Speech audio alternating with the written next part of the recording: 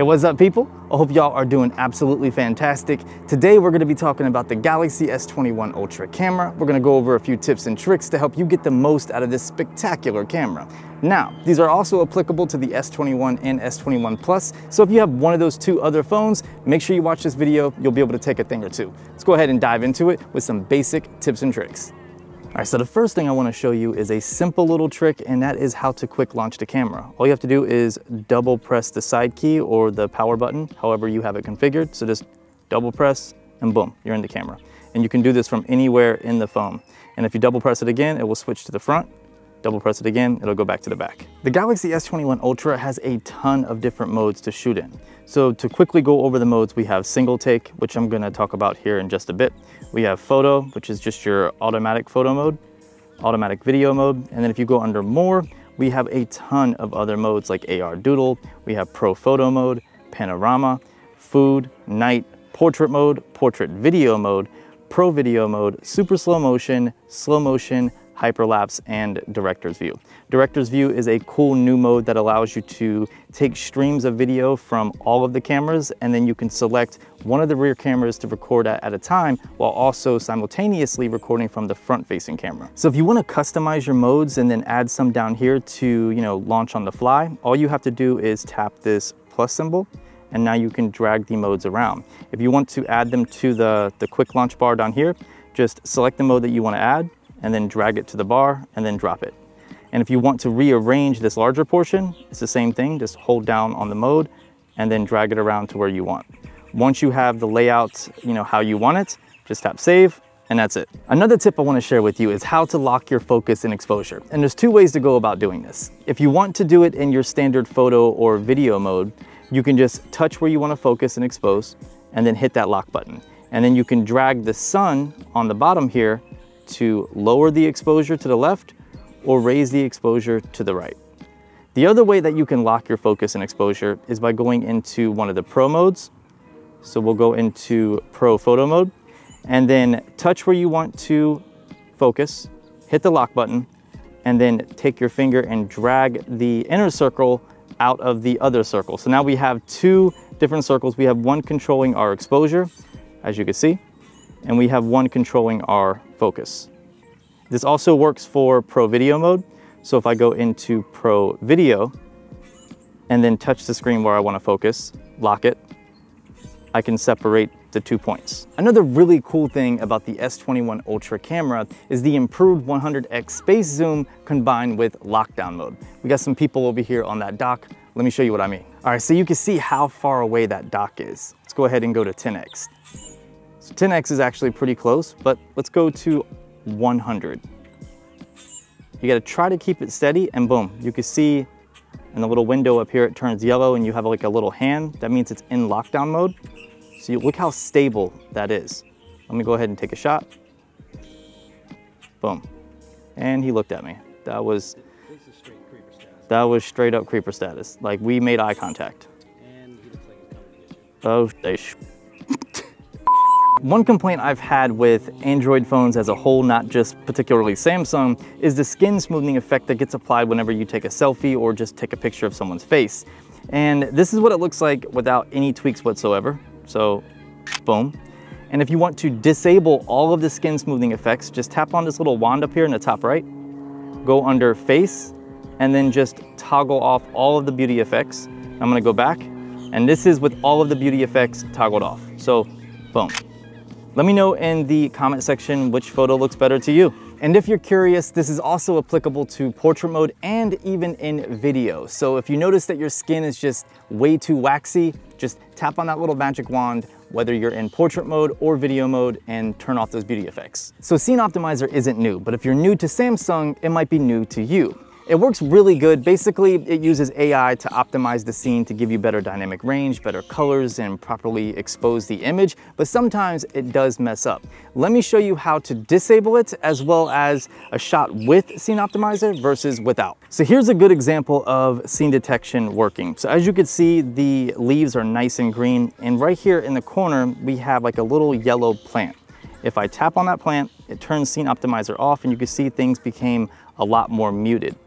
So if you notice that the colors are a little bit weird or the exposure is a little off, just toggle off scene detection and take another photo to see if it's any better. For the most part, I would just leave it on. If you want to do things like those cool moon shots, which I'm going to show you later, you're going to want to leave this on. The S21 Ultra has various aspect ratios and resolutions to choose from for photo and video. To get to them, all you have to do is tap up here where it says 3x4. You can see we can go all the way up to 108 megapixels on the main sensor. And we can also shoot in 3x4, 9x16, 1x1, and full. Each of these aspect ratios will reduce your file size as well as your megapixel count. So if you want the most that the sensor has to offer, go to 108 megapixels. So if you want to change your frame rate or your video resolution, you can tap up here where it says Full HD Auto, and you have an array of frame rates to choose from, including HD at 30 frames per second, all the way up to 8K at 24 frames per second. And this is the auto mode. If you want to get even more control, more resolutions, and more frame rates, go into Pro mode. So if we go into Pro Video mode, you can see at the top here we have our typical aspect ratios. This is in portrait mode, which is why the aspect ratios are a little funky. But if we tap on where it says Full HD, you can see we have even more resolutions and frame rates to choose from. It's kind of crazy. Like if I tap on 8K 24 and then switch the phone to landscape, and then tap on the aspect ratios, I can do Cinema 21:9 now in 8K, which I couldn't before in auto. So you have a lot more flexibility with Pro mode, of course, and you get all of your manual controls, including audio controls. So you can do Omni audio pickup, you can record audio from the front mic, the rear mic, you can plug in a USB mic, or you can use a Bluetooth mic. So there's a lot of control here for Pro Video. Now, let's go ahead and dive into Pro Photo. And you have the same controls here for your manual control. So you have your ISO control, your shutter speed, you have exposure compensation, focus. And if you tap on focus, you'll notice that you have focus peaking even, which will turn green as you see. And another benefit of Pro Photo mode is the fact that you get, if we go into the settings and then go under Format and Advanced Options, RAW. So the new thing with the Galaxy S21 is that it shoots 12-bit RAW, which before I believe it was 10-bit RAW, so you're getting a better RAW format with more information there to tweak in post. If you guys want to see a dedicated video breaking down Pro mode and Pro Video mode, let me know in the comment section. So if you want to record a motion photo, you can tap on this little button up here at the top and then hit the shutter button, and it's going to take a little bit of motion with your shot. Now if I go into the gallery and then tap on where it says View Motion Photo, I can create a GIF or GIF from the motion photo, and you can upload this to Instagram or to other social media outlets. When it comes to zooming, of course, you can just use the various lenses down here to zoom, or you can press and hold on the lenses and then you can scroll to zoom, which is going to be a little bit smoother if you want to have like a cool zooming effect. I mean, it's a little jerky, but I don't know. If you want to really pinpoint your zoom, you can use this way, or you can go into the settings and then go down to shooting methods. Tap on where it says press volume keys 2, and then change that to zoom in and out. Now if we go back and then use the volume rocker, we can actually use the volume keys to zoom in and out, which is going to be a little easier to zoom, especially if you're looking for a specific zoom amount. If you want to take a selfie or a group photo by setting a timer, you can tap on the timer up here at the top and you have 2, 5, and 10 seconds to choose from, or you can use one of the gestures or voice commands to take a photo. So if I switch over to the selfie camera here and then hold up my hand, you can see a timer pops up and it takes a selfie. Or I can say things like cheese and it will take a photo. And if you want to get to these commands, go into your settings, scroll down until you see shooting methods, and you have voice commands right there that you can toggle on and off. So if you need some help with framing or just composing a shot, you can go into your settings and then turn on shot suggestions as well as grid lines. Grid lines is going to give you your rule of thirds lines, and then shot suggestions will give you a little point on the screen. So if I point away, you can see there's like a little gray circle right there. Just point the center of your screen on that gray circle, and now it's going to tell me that this is the best area for this shot, and then you can just take your photo. So the Galaxy S21, S21 Plus, and S21 Ultra feature tracking autofocus. So if we go into the settings and then scroll down until you see tracking autofocus, just toggle that on.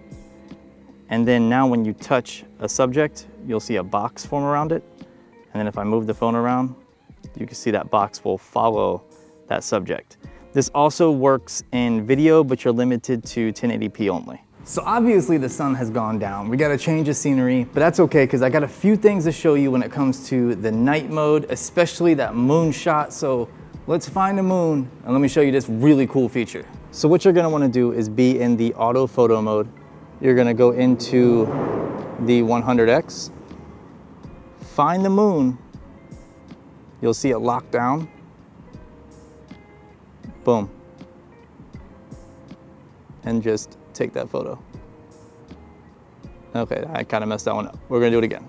Find the moon, it'll lock down, and then just snap the photo. Just like that. And it's like I said earlier, if you don't have scene detection on, this won't work. So make sure you leave that on if you want that cool moon shot. So when it comes to saving space on your phone and getting better compression for your photos, you can go into the settings and then go under Format and Advanced Options, and then enable HEIF photos. This is gonna give you the best compression for your pictures as well as save some space on your phone. However, be mindful that you do have to have a compatible computer and editing software in order to view them. For the most part, you should be fine though with anything modern. So you could do the same thing for video. So if you want to save some space on your phone as well as get some better compression, go into settings once you're under the video mode, go under advanced recording options, and then you're going to want to enable high efficiency videos. This is going to be a much better compressed format when it comes to recording, so it's going to give you better quality as well as save a ton of space. Now while you're in here, if you want to get the most dynamic range in your video, turn on HDR10 Plus, especially in like bright sunlit scenes. This is going to come in clutch, but again, if you don't have an HDR10 Plus compatible monitor or display, it's gonna come back really flat. So just make sure that if you're sharing this photo, they're either on another Samsung device or they have an HDR10 Plus compatible monitor. Sometimes the colors might come out a little funky, and in that case, just go into your settings and turn it off. I would say for the masses and for the general public, you probably just wanna leave this setting turned off, but if you're more of an advanced shooter and you really wanna tinker around, you can go ahead and turn it off. One of the biggest complaints with the S20 Ultra was the minimal close focusing distance, and Samsung has actually come up with a genius way to fix that with Focus Enhancer. Let me show you. So as you can see, as I move closer to the flower, it will turn on. And then when I move further away, it turns off. One more time. As I move closer, it turns on, allowing me to get really close, like almost macro shots. And it's really sharp. Yeah, and it's really sharp. So if I move away, it turns off. So that was several tips and tricks for the Galaxy S21 Ultra. I have quite a few more, so if you want to see a part 2 to this video, let me know. I have like some tips and tricks for the food mode, as well as some 8K video, maybe bust into the photo and video editor on the phone. So if you want to see that video, let me know in the comment section. If you were able to take something from this video, drop me a thumbs up. Other than that, I'll see you beautiful people in the next video. So make sure you watch this video. I know, I'm gonna get shit on, I just know it. So another really cool thing about the S20, those birds are loud as F. The kid almost busted his ass. Oh my goodness. Good? What the hell was that? I don't know, I thought it was shit. I got scared for a minute. Right? Oh, something wet just hit me. What the f was that?